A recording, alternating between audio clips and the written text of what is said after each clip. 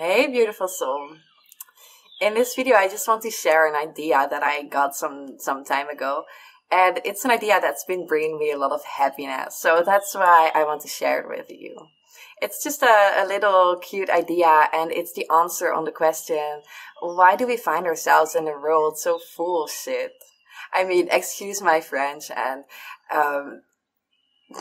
also, like from a certain perspective, it's all completely fine. But yes, things happen, like, environmental disasters, factory farming, wars. So why do we find ourselves in a world so fucked up? So, I had to think about the time when I was, I don't know, somewhere like primary school. And, my father brought from his work this old computer. He was allowed to take it home. And it was like a Windows 95 big computer, right?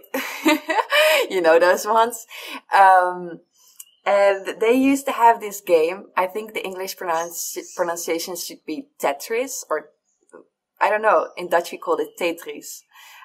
I don't know what. Anyway, you know the game with the blocks falling down and you have to turn them around and make them fall into one line so that the line disappears, right? So you have to kind of keep the slate clean.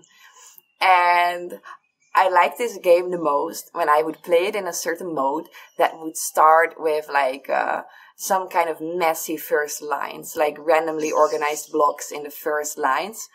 And you have the challenge of cleaning those lines out then.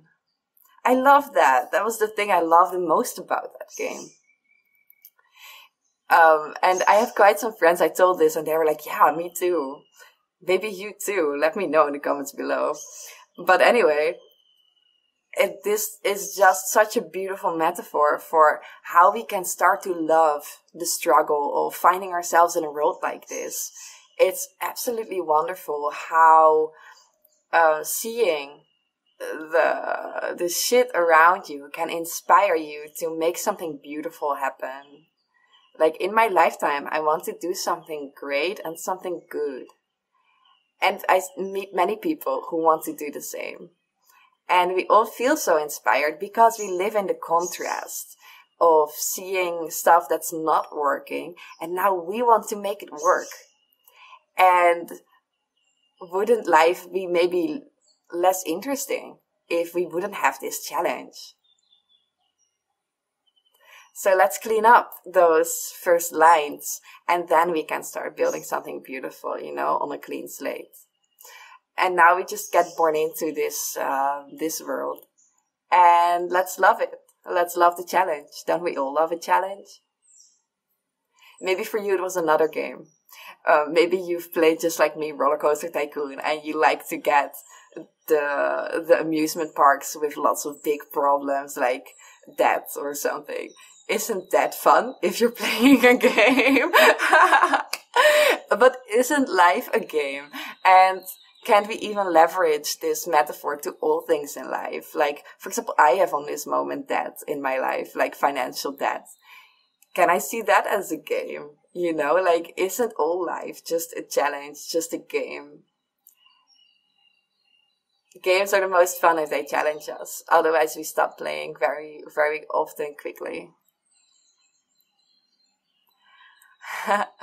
Alright, I wish you much fun with your challenge, your life.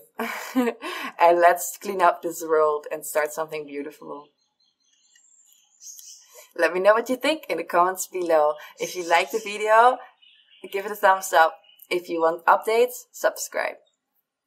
And that's it. Bye, beauty.